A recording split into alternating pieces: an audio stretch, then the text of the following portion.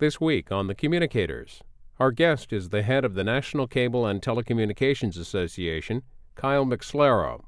This week's show looks at the upcoming FCC plan concerning national broadband, as well as Google's recent plan to provide high-speed internet access. Well, Kyle McSlarrow is about to begin his 6th year as president and CEO of the National Cable and Telecommunications Association. Mr. McSlarrow, you've had 5 years now to work with different FCC members. Just wanted to start off this Communicators by getting your view or your feel for the new FCC. You know, it's interesting. I think the jury's still out in a lot of ways. Even though we've had a new administration for over a year, the new team largely was not in place until last July or August. They've had a full plate, and I'll say just from my own personal perspective, I think it's a pretty impressive run here over the last 6 months. They've had some huge tasks put before them, and they've tackled them, and they've hired very good people. So I think all of the omens are very good for a successful run, but I think the new Chairman Janikowski, would be the first to say that they're at the beginning of the process, not the end. Well, one of the proposals that the FCC may or may not be working on, it was reported by Bloomberg just recently, is that the large telcos might have to open up their lines for lease to smaller companies, their broadband lines. Do you see a danger that this could also carry over into cable companies having to open up their broadband lines? Well, I think, I'm not sure if there is a danger. I think that's a unique situation predicated on a unique statute. I just think as a policy matter, I think it's a bad idea. And I think the idea of line sharing in the abstract sounds okay, but when you actually play through the investment decisions that have to be made, and these are very expensive networks, particularly fiber loops, which are what's at issue in this case, I think I would just caution any regulator from presuming that the kinds of fiber loops or the high capacity lines that we want to deploy across America are going to get done if somebody has to take all their at-risk capital, put it into the ground, build a network, and then share a line with a bunch of competitors. It may well be that the marketplace produces that kind of result, in which case I have no problem with that. There may be an emerging model for that kind of line sharing, but to do it by government fiat, I think it is something we should be cautious about. We are also joined by Kim Hart, who is the technology reporter for the Hill newspaper. She writes a blog called Silicon Valley. Yes, hi. Hi, Kyle. Hi. Speaking of the FCC, one of the biggest things, the biggest projects that they're working on is the National Broadband Plan. I guess originally that was supposed to be due tomorrow to Congress, right, but it was extended by a month, so we'll have a few more weeks to see what they propose. I know that NCTA has been very involved in that process. What are some of the things that you're hoping to see come out of that plan when it does come through? Well, I think one of the things we've really been focused on is adoption. As you know, broadband is actually available to 90+% of American households. But there are a number of households that either don't have a computer or don't think broadband's relevant to their lives, or because of affordability issues, who aren't actually taking broadband that's available at their doorstep. So we've been trying to work with the FCC as they develop their plan to come up with public-private partnerships that tackle that problem. So, I think they will. I mean, I don't want to presume what the broadband plan is going to say, but I think the chairman has been very clear that this is a huge priority for him and the FCC in the plan. The other thing I think is interesting, and I'm not exactly sure how they will come at it, but they have talked about it in some of their briefings, is understanding the emerging marketplace and the integration of television and the internet, which is something that we're very supportive of. Now that can go off in unhappy ways, but I think actually based on the conversations we've had, I think they're open to a process for thinking anew about the home environment and how you can make the experience to consumers a lot more seamless. And I think that will be part of it. And of course, for those wondering what does that have to do with broadband, I think it's their theory that the more you can make broadband relevant to the complete experience in the home, the more likely you are to, again, to help drive broadband adoption. And then I think there are other sort of cats and dogs, very important to our industry or others that they will get into. But I think in general, the more they can lay out a template for action that will help drive investment and provide more opportunities for innovation in the entire internet ecosystem, whether it's an internet applications company or broadband providers and everybody in between, I think the more likely they are to achieve the twin goals of ubiquitous broadband deployment and universal broadband adoption. And on that same theme of integrating TV and broadband, one of the things clearly that the FCCs, you alluded to it a little bit, is that they have been really talking a lot about the idea of making a set-top box kind of a gateway to the internet. What kind of challenges does that pose to the cable industry and even the consumer electronics industry as a whole that creates these set-top boxes? Well, it's interesting because it's not clear to me what the solution is, or if there is a solution. I think our approach is, today you can, for example, you can buy a TV today with an Ethernet port and get internet right on the television. You can do the same thing, and the technology is actually right in front of us in terms of the set-top boxes. I think what we're interested in is moving to an environment where people can go into a retail store, buy a device, whether it's a TV or a set-top or a DVR, and have it be able to access video or other applications on the internet. And I think I would argue, and I have argued to the FCC, that there are current rules in place that I think that impede that, and that if they are willing to examine that and sort of move those rules, which were probably appropriate, in 1992, which is really when they started, or even the late 90s, but are anachronistic in the 21st century. I think there's a lot of innovation that's bubbling around, and that's already ready to burst forth. So I think the more we can integrate that experience from our, just from our parochial perspective, I think it's a great thing to be able to tell our subscribers, our customers, look, you can get the complete package by subscribing to us. You get phone and high-speed internet and obviously the video services, and we can integrate these offerings and help you network them around the house. That's a great place to be. Mr. McSlarrow, I want to follow up on a previous answer you gave when you talked about the National Broadband Plan, and you said that it could go in unhappy ways. In your view, what would be some of those unhappy ways? I think one of the things that we have been concerned about is and Kim alluded to this, is there have been proposals in terms of the integration of TV and the internet that basically say, here's the solution. My caution to the FCC is I don't think anybody knows right now what the solution is, or as I said, if there's a solution, maybe many solutions. We want to be a constructive part, because I think there's no industry that wants more to move in this direction. But I don't think anybody knows right now, today, what the technology platform or the solution is. So what I would caution against is having them propose, here's the solution, in March of 2010. I think what's got to happen has to be a pretty robust process with a lot of stakeholders, because remember, you've got cable, you've got the satellite providers, you've got the telephone providers, you've got all the content companies who have a huge say in how content is moved around the home and how it's going to be applied on the internet.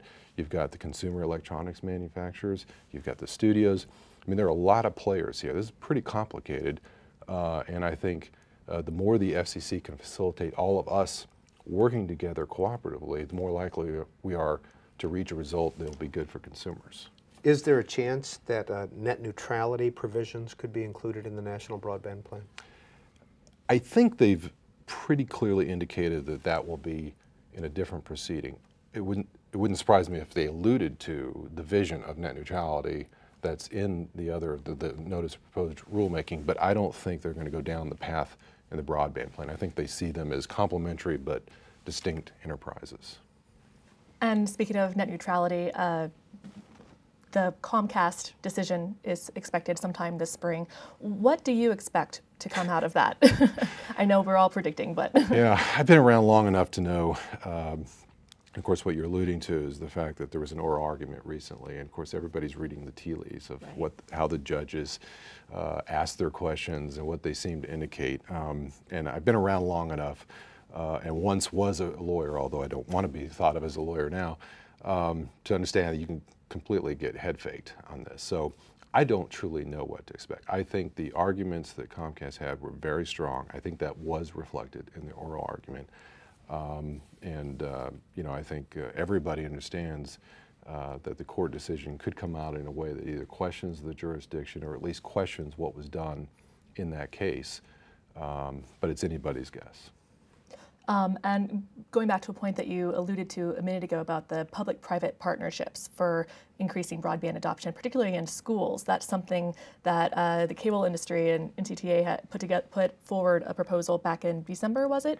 Something like that, to provide discounted cable service or broadband service to schools, to students who were part of the free or reduced lunch program through there. And Congressman Ed Markey also proposed a similar program, E-rate program, last week in a bill.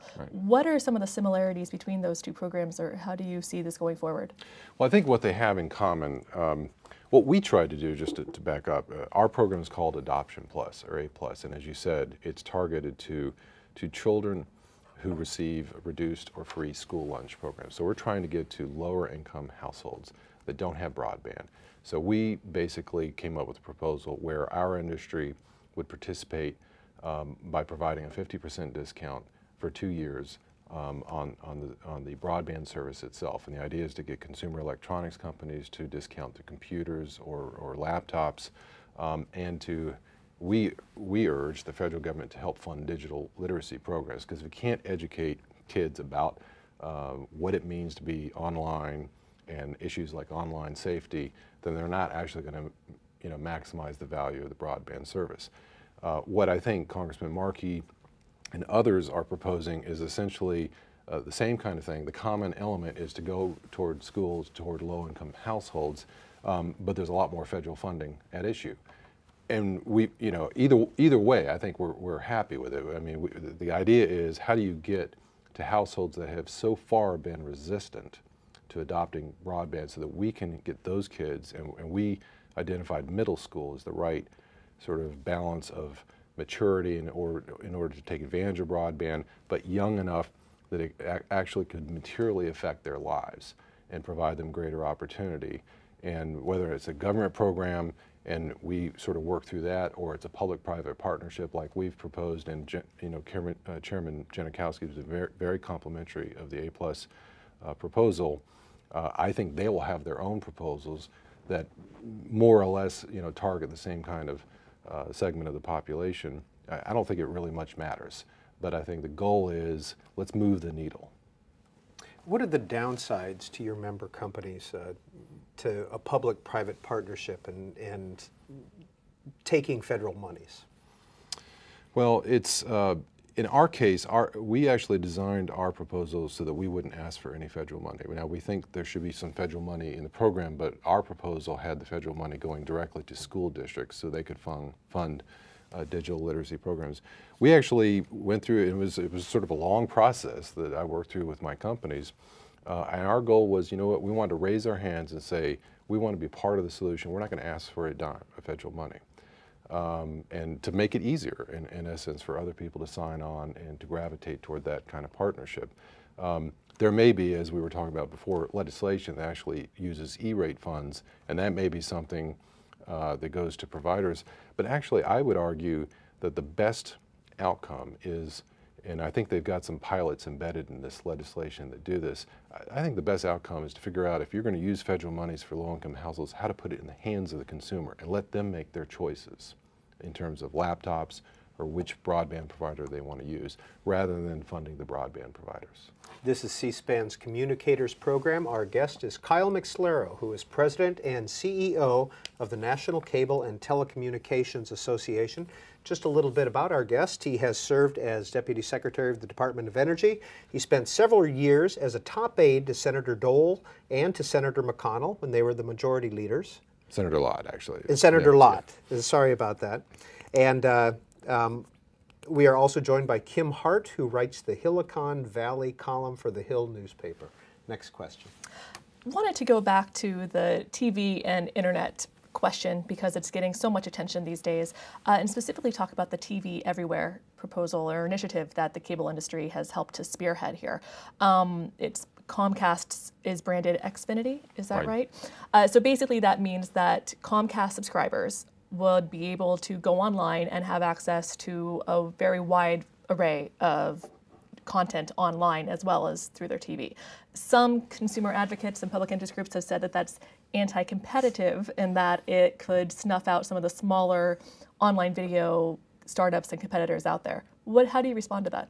Well, my friends in the public, and they are my friends, even though we squabble all the time, they can't take yes for an answer sometimes.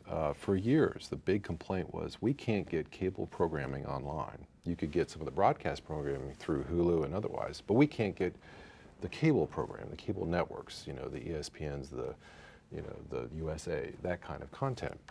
And you couldn't for a very good reason, that the cable programming ecosystem is really funded on a dual stream. What pays for the investment in that content is both a subscription fee and advertising revenues. And people haven't quite figured out how to replicate that online.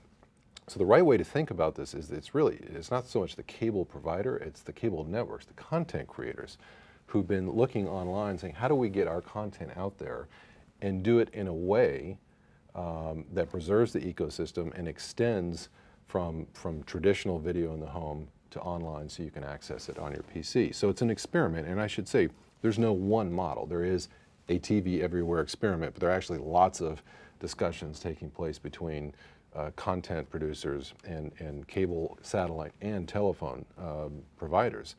But the idea is to take content that's not currently available online and get it to consumers. And at the moment, the model that people are largely looking at is one where if you're already an existing subscriber, you can access it online, which seems to me a perfectly sensible result. But as you point out, others disagree. So I truly just don't get it. And that was one of the concerns raised by legislators recently discussing the NBC-Comcast joint venture or merger, however we're referring to it, was that there could be a restriction of content. How do you address that?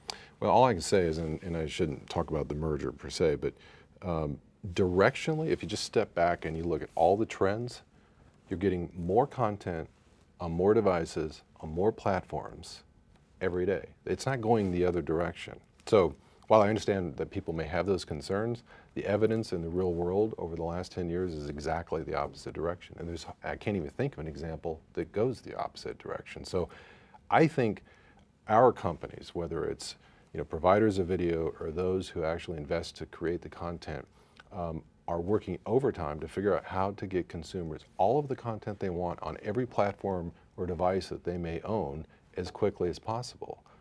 To me, that's the obvious right and great outcome for consumers.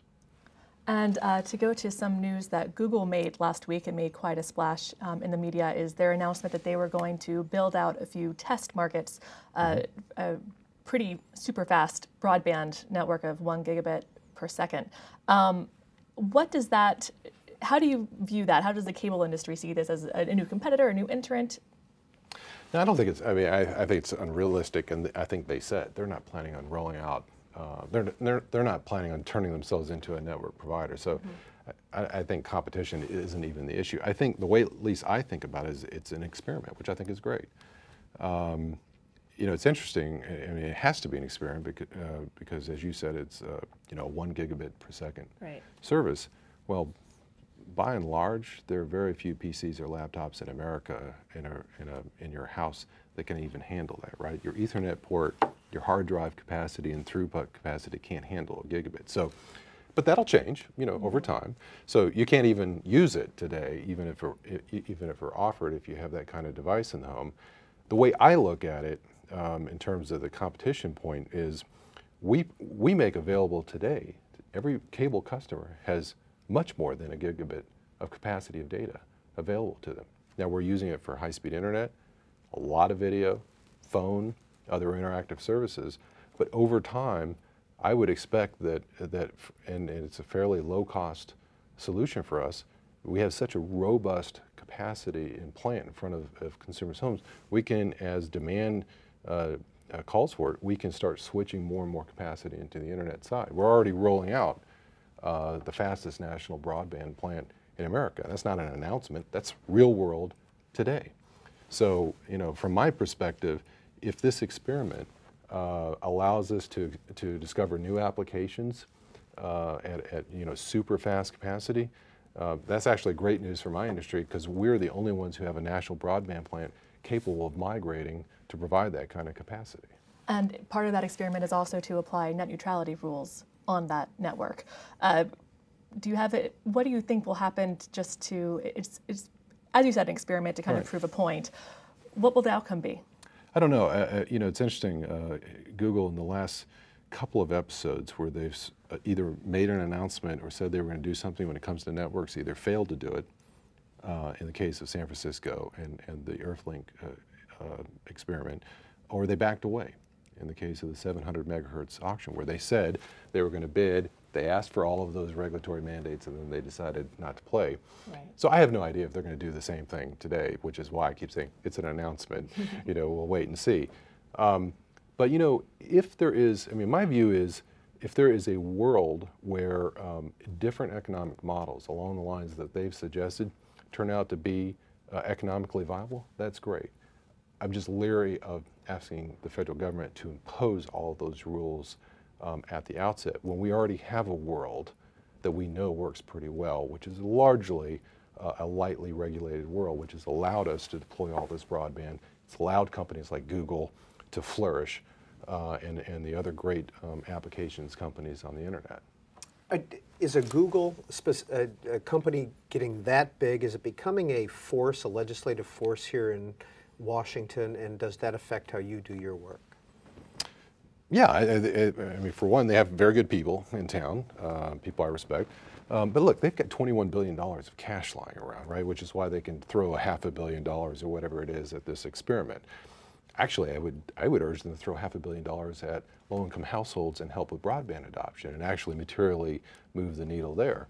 But yeah, I think, I mean, they're a very sophisticated company, and you know, like a lot of companies that have sort of come out of nowhere, you know, over the last decade, it didn't take them very long to recognize that policy made in Washington is going to have an enormous impact on their business. Now, my one disappointment is that they don't perceive, to the extent that I wish they did, that when they try to regulate everybody else, they just haven't learned the lesson that eventually they come for them too. But unfortunately, that'll happen. Mr.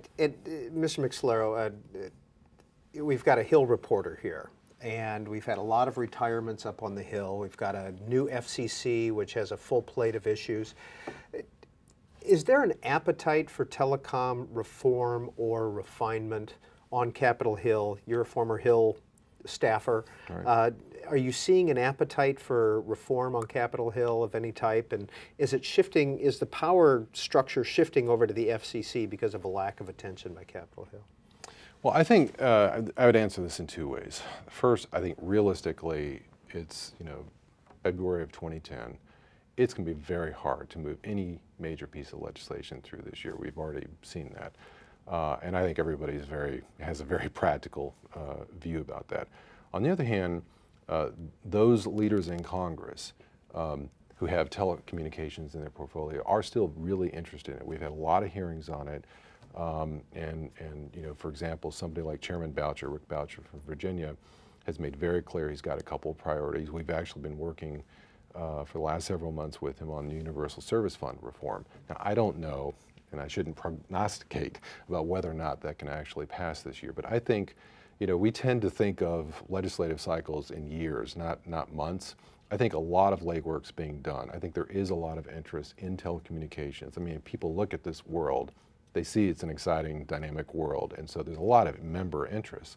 But I think you're also right that because Congress has given the task to the FCC to produce a national broadband plan, you've got a new fully constituted FCC with a lot of great commissioners, even though they're different parties and they work well together. I think you're going to see a lot of activity at the FCC, and I think there's a natural sort of, you know, tug and pull between the FCC and those relevant committees in Congress. But there's also a lot of communication that's taking place, you know, between and among them. So in my world, in terms of when I get up, I think about both. I mean, I'm never going to get up and say, I don't have to worry about this, you know, pond. I'll just focus over here. Because either place is going to be doing something important. And you talked a little bit about what the Commerce Committee is looking at doing with USF reform. Something that it's been swirled around in some of the judiciary committees is the idea of 3 strikes and holding internet service providers responsible for keeping their users and their customers, preventing them from piracy and counterfeit and other illegal downloads. How do you think that a 3-strike proposal, which would give a certain number of chances to an internet user before their account is suspended, do you think that's a good idea? Honestly, I'm not sure. And I actually see this from 2 vantage points, right? I represent both the providers, the ISPs, and those who create content. The one thing they have in common is a shared view that we need to combat piracy. Piracy is really something that's just devastating. People don't realize how much destruction takes place in terms of the return on investment. The kind of high quality video that we're talking about is enormously expensive. We all love it and we just assume it grows on trees, but it doesn't. So we all have a joint interest in fighting it. We also have an interest in serving our consumers. In striking the balance, I mean, according to the law already, there's an obligation in terms that ISPs have to meet to notify consumers when they're notified of an infringement, and leading all the way up in some cases to termination by law. But striking the balance, I guess where I would come out is I would encourage all of the industries to be working together to figure out either company by company or industry by industry solutions that allow us to balance those interests, right? You don't want to end up unwittingly terminating a subscriber who actually didn't do anything wrong on the one hand. On the other hand, it's vital that we really send a message that piracy is a crime. I mean, there's no other way to say it. And I know a lot of times, and you know, I've got young kids, and you know, a lot of times people sort of laugh about it and think it's funny. It's really not. And I think, so on the one hand, we need to raise the importance of it, but at the other end of the spectrum, I think we need to provide some sense of balance. I'm not sure a one-size-fits-all solution is the best, but I've got an open mind about it. And finally, Kyle McSlarrow, we've talked throughout this half hour about a lot of new technology and potential legislation, potential FCC action. Do you think that the 1990s Telecommunications Act should be updated? Is it time to change policy given all the new technology? I think we ought to take a look. And of course, Congress started down that road in 2005, 2006, didn't quite cross the finish line. And my guess is, even though that was meant to be an update, you know, 10 years later, that already our thinking would change again. So there's always a little bit of a caution and a worry that you don't want to, even though we do need to update it in a sense, you worry that you're just going to freeze a snapshot in time based on what we see in the world now, even though underneath there are actually currents going, you know, interesting directions that we're not going to capture. But I think it's time to step back and re-examine the entire framework. And by saying it's time, I don't mean this year. I mean, I'm a realist about it. But I think over the next couple of years, and I think Congress has begun to do this. I think the FCC is going to do a lot of these types of examinations. Because we've got a very siloed approach and a regulatory approach that sort of categorizes, you know, this person as a telecommunications provider, this person as an information services, and the categories are starting to break down because all of us are starting to look like each other. We all have software and hardware and networks and produce content. And we all kind of know in layman's terms, well, we can distinguish them, but for regulatory purposes, I'm not sure it completely works or works as well as it could. This is C-SPAN's Communicators program. Kim Hart writes the Silicon Valley column for the Hill newspaper. Kyle McSlarrow is president and CEO of the National Cable and Telecommunications Association.